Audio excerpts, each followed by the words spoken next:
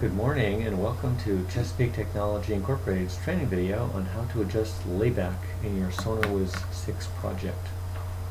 For years we've had a nice set of example data, which is MST marine sonic data, converted from MST format to XTF on our website, support site, www.chestechsupport.com. I want to thank the contributor of this. It was Chris Jensen of the North Carolina Department of Fisheries, where they have all sorts of play areas set up for fish habitat restoral off the coast of North Carolina. So this is UTM 18 North is the zone where our project will be today, and we'll use that data. It's a small set of adjacent XTF lines that were recorded in counter direction, so that if you don't add layback and your towfish was behind the boat, they're not going to line up very well. And this is a very common technique that you would use. In this case, Chris didn't do the survey himself. Someone else did it. He didn't have the information about how much cable out was required at the time of the survey. So he just used iteration and adjustment and added cable out to see how much data it took, how much cable out to make these fish habitat sections. In this case, it was a sunken wreck. You know, it's one of these great ways we get rid of old ships. You know, we just take them out and dump them in the ocean, and it turns into a fish habitat. So it's very helpful for both parties, and we're actually restoring a lot of fish habitat like that, especially off the coast of Carolina. So here is our example section demonstration graphic where we've got a GPS antenna, which is likely to be above the captain's cabin in the center of your boat, and the towfish in this case is going down at approximately a 45-degree angle. Let's say that's 100 meters, and you know from your high school trigonometry you've got an X and a Y, and the hypotenuse is really the direction that you're looking at. That would be 100 meters, but it's not actually 100 meters behind the boat. So you're going to want the X coordinate. How far back does it go? And you've got to approximate this. So if you actually have 100 meters and your cable out was 100 meters, maybe you go with 80 meters for the cable out that you put into your data on SonarWiz to compute the towfish position difference from the GPS antenna. There are really two positions that you might incorporate. One is called Sheave Offset. We'll call this the sheave. Usually you have some kind of a cable mechanism, maybe a cable meter if you're lucky, to measure how far back the cable went. And you take a sheave position. You can put X, Y, and Z to describe where your sheave is with respect to your GPS antenna. And then you add the cable out. And these two combine to provide what offset you give between the GPS antenna position, which is where your navigation data would be, to the towfish position. And doing this, you can get a really exact measurement of where your towfish is. I'm going to close this graphic for a moment and help you with reference information. I want to describe 4 different sources of information that you can use to get layback information. It's a very easy topic to learn, but we have 4 different ways for you to learn that. I'm going to open SonarWiz. It's already running, so I'll click down here. And I'm going to open up the user manual, and I'll type in a Control F for find, and I'll enter layback. And it's a sort of a complicated topic, so there's a large section in SonarWiz. And you can see for data acquisition, you can set up cable and layback before you record your data, so it records into your files. And I'll click again here. That gave me playback. And then layback and offsets is an entire section, 5.14, in the SonarWiz user guide. If you have not recorded layback into your file, that's okay. You can add it and adjust entirely in post-processing if you need to. And there are a couple of ways to do that. One is to manually put in the data. If you happen to have really carefully recorded survey notes, you might want to create like an Excel spreadsheet with times and dates and cable out values, and you could inject your file if it's the right type. We can inject about 5 different kinds of files in SonarWiz with the Nav Injector Pro software, the subject of a different video. But you can put Layback right into your sonar data. You can either put it in the raw sonar file, or you can add it to the CSF file that's the imported format within SonarWiz of your sonar data. So there are so many different ways. I just want to give you hope that there's really no way you can record a survey and not be able to adjust the Layback afterwards. So I'm going to close that out. That was the first reference. The second reference I want to point out is on the main website.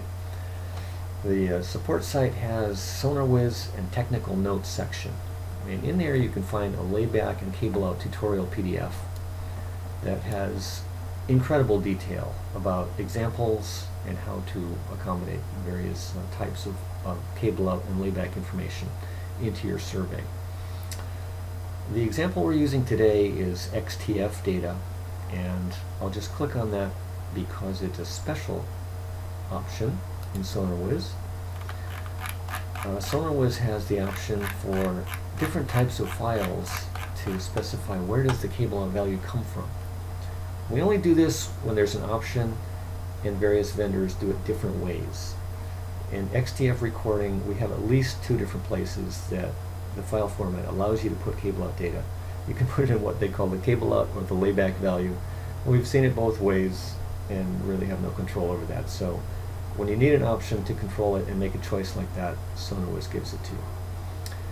In this case, we will try the cable out value first in the XTF header and see if cable out was recorded from the survey. And if it wasn't, we could select Layback in this file type specific option and import the file that way. And if we still don't find it, then we're going to have to do it by iteration. But in many surveys, in your case, you typically would have Layback either recorded in through the sonar recording or cable meter information coming in at the same time as the survey. It's just not common practice to ignore it completely and not record the data if you have cable out. Alright, so that's the second source.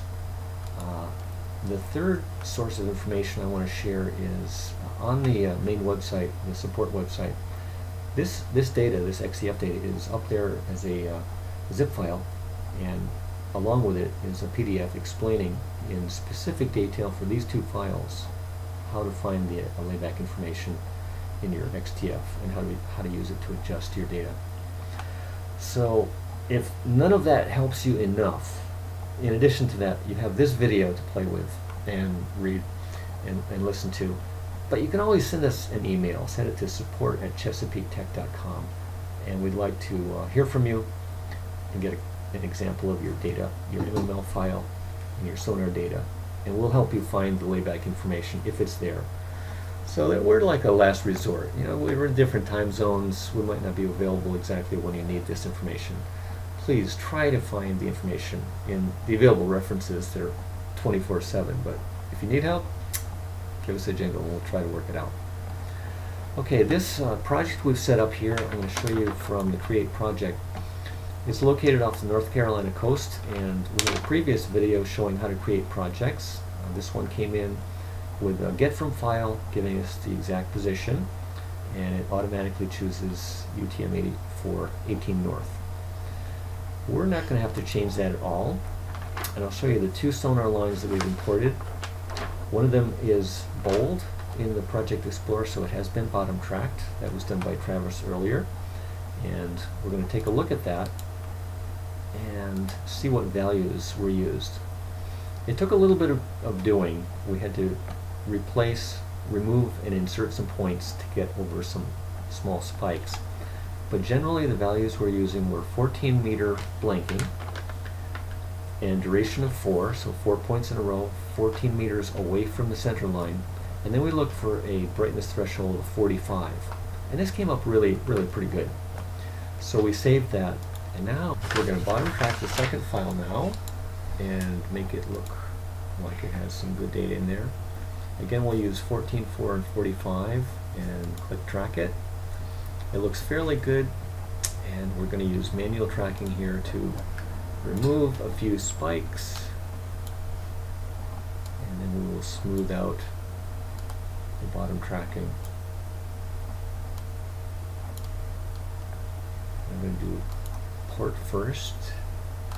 We'll click on insert, put back some tracking information. That looks pretty good. Alright, I'm going to save this. I'm going to go back and go and do the second one. We'll do the starboard side next. That looks really good. See what happens when I go starboard. I'm not sure what that is. There's some kind of a bubble in the data, but I'm going to remove that. Remove the little spikes we've got. I'll try to insert again.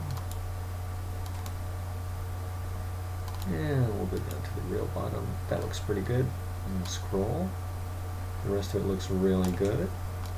I'll save it and see what it looks like. Okay, so we have two bottom tracked XTF files that have been imported into CSF files. We want to adjust the layback because this is one boat, right? It didn't take two pictures of two boats nearby. These should line up fairly close.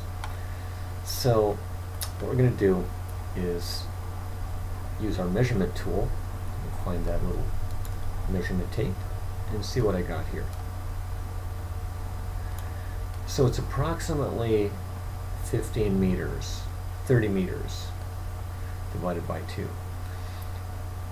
The arrows here, the red and the green arrows, excuse me, show that this line was created recording in that direction. And we'll look at the other one. So they're counter-directional. So if we adjust layback here by 15 meters, it's going to move this back 15 meters. And this one will move back 15 meters. So let's try that. Alright, suppose you didn't have your survey information, you're just going to have to guess. That's a perfect way to do it. You go through some kind of a reference object and measure the distance in a pair of counter-directional lines adjacent, and then divide it in half. So here's how we'll do that. We're going to go to Post-Processing, File Manager. We're going to squeeze this down a little bit and use our cable back. Cable percentage will be our formula. We don't have a depth sensor. We could have used that. We're going to say no layback. We're going to say 100% because I know the number I want and I don't want it being divided by 80% or something like that. Okay, so let's see. The next thing I want to go to is set the cable out. I'm going to try 15 meters per line. And I'll use it for both lines. And we'll just say, okay. And nothing changed, okay? You're wondering, okay, what the heck are they doing there? Nothing changed. Let's refresh the screen. One of these icons is a screen refresh. I forget which one now. Alright, so this adjustment didn't work great. I've still got 15 meters. Maybe I will add another 7 meters, so we'll make it 22. So let's try that. Go to File Manager, set cable out. I want to set it to 22 meters. Okay, try that and refresh the screen. It's getting really close. I can't see exactly how much it is though. The offset is not quite right. Let's see if there's another way to refresh the screen and make it look better. Let's see, redraw now. There we go. Alright, so we're getting closer. This is the general idea. Just with your visual discrimination, you decide if you have got it close enough. And I think another 3 meters might do it. I'll try 25. And I'll go back to set cable out and say 25. And see how that works. And I'll redraw. Where's my redraw icon? There we go. I'm getting really close. It's hard to tell. Yeah, we're in the range. I'll deselect that one. So this is the idea. You just get your images to line up. Now, if I had known that instead of 25 meters, that the value I was using incorporated a sheave offset. When I do properties right now, I can see that the cable out range is 25, so I've set everything for 25. Let's turn that around. We're going to take 5 meters off of that and see what happens. I'll go to cable out and set it to 20 and see what we get. Okay, so now we're back to having a slight adjustment. What we're going to do is add that in as sheave offset. Now these numbers all add together when you're creating your position of the toadfish with respect to GPS antenna. So if you know that you've got a sheave offset, we're going to do that. Let's see, what's the best way to do that? I think there's a sheave offset dialog, and we have a dialog description, and I think a picture in here in this PDF. I don't recall exactly if we have a nice diagram. You know what, the diagram that's really nicest for this is in the user guide. So I'm going to pull that out for just a moment and see if I can find that. We'll go to help and user manual, and let's see if we can find sheave offset. The sheave is a technical term for that beam up behind your boat where you've got the cable coming out. And let's see what we got here. Okay, so this is the dialog in the description, and it's X position, Y position, and Z position. I don't really care about the Z position in this case, but X and Y are very important. Like if your sheave was off to one side of the boat, you're going to want to adjust X and Y. X is the left-right position. Y is going to be a positive value, I believe, for adding behind the boat. So let's say we have 5 meters for Y and 20 meters for cable out, and see how that works. Alright, so I'm going to try to adjust this, and I'll go back to Filter File Manager and the sheave offset. I'm going to put in 5 for Y value for both lines. I'm going to say apply sheave offset. And let's try that. What do we got here now? Did I go in the wrong direction? I think I went in the wrong direction. I think I have to do minus 5. So, you know, I don't do this myself every day, and sometimes I make a mistake. Great. So we've definitely misadjusted here. I'm going to go in the opposite direction now. So I'll pull up the file manager again, and we'll go down to minus 5. Let's see how that. Let's make it minus 6. Let's see how that looks. And you know, that looks really good. So now you've got two numbers here. You can measure your sheave offset, you know that. You could call up the guys on the boat and say, what's the sheave offset? And then you could add in what you think was an approximation for cable out. And this should be good for the entire survey.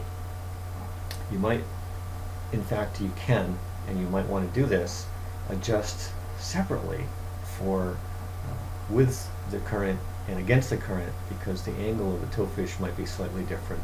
You're going with the current, the towfish might be higher in the water and not sinking as much, and you might have a slightly different value. So you can adjust this cable out per line in your entire survey. It's certainly easier, of course, if you have a cable meter, but if you need to, you can adjust individually. So thanks for watching this CTI training video on how to adjust layback. You've got lots of references, and consider us your backup team.